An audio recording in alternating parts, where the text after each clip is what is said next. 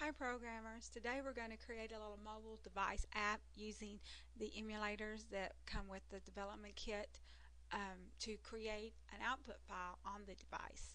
And then we'll do something later with that file in another video, okay? So first thing we're going to do, we're going to add a new project to our solution, and I'm going to call this Create File 2. Okay.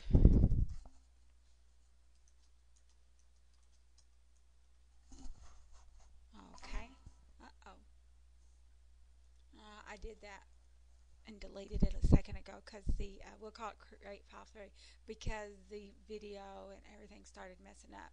So we're going to select Mobile 6 Professional, and then we're going to say OK.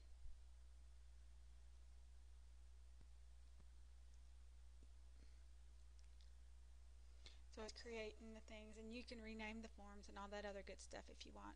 We're going to set this as the default startup project.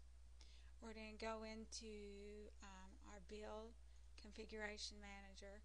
We're going to unclick 1, okay, just so that we don't mess it with this. The first thing we're going to do is we're going to add a button, and we'll leave it called button 1. I don't care. We're going to say for the text create file.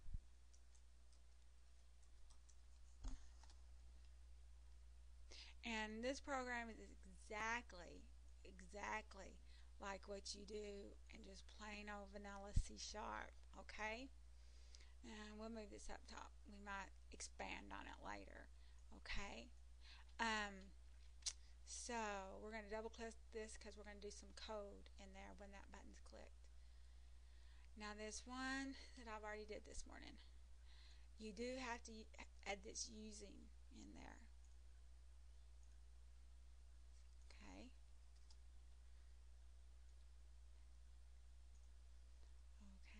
And over here is exactly like what you did in your plain programming.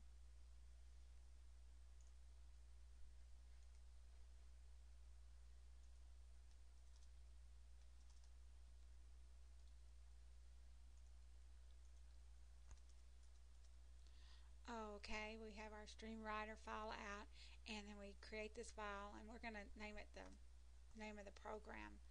I'm going to put text in there, Cindy. I'm going to put Cindy 3 since it's the third one.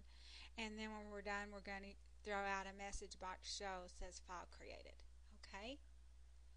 Now we're going to select the device we want to work with, and I'm going to use the Square because that is the device that I purchased to practice on, and I'm kind of disappointed with it. I bought a real cheap one because I don't have a smartphone. I just use the cheap old pay-as-you-go route, and it doesn't have a data plan, and this phone claims to have Wi-Fi, but I cannot get a signal. So anyway, I would not recommend it to anyone unless you have a data plan, and plus it's a real big bulky phone, so you really can't use it as a phone. I just bought it to practice mobile programming with, so, and it's fine for that, but nothing else.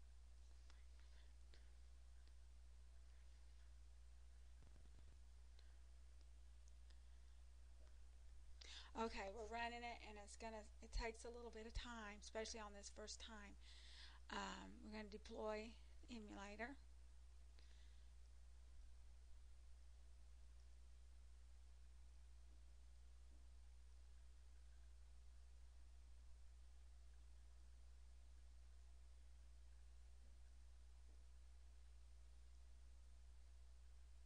And it does take, this is a old XP that I do my recording on, and so I guess it does take on. Okay, here is the device emulator. It looks exactly like a regular device, okay?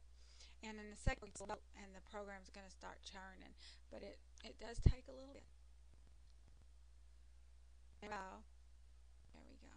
And I already had a data directory in there because I'd been practicing with it, and if I did not, it would not have, I would have got an error message, but I'll show you in a second.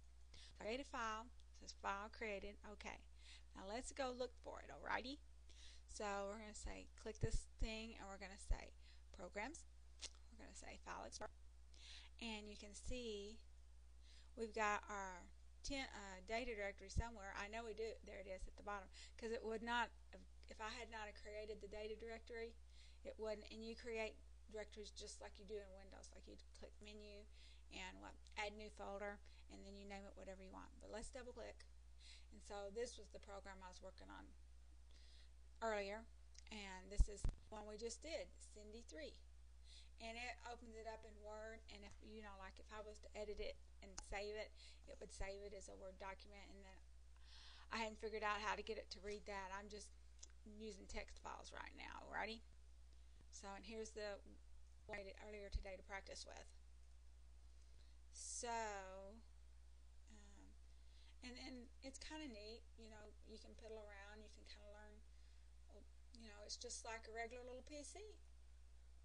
So anyway, we're going to get out of that, and I'm going to call it quits because it takes a long time to get out, and we'll try to read that file later. Bye.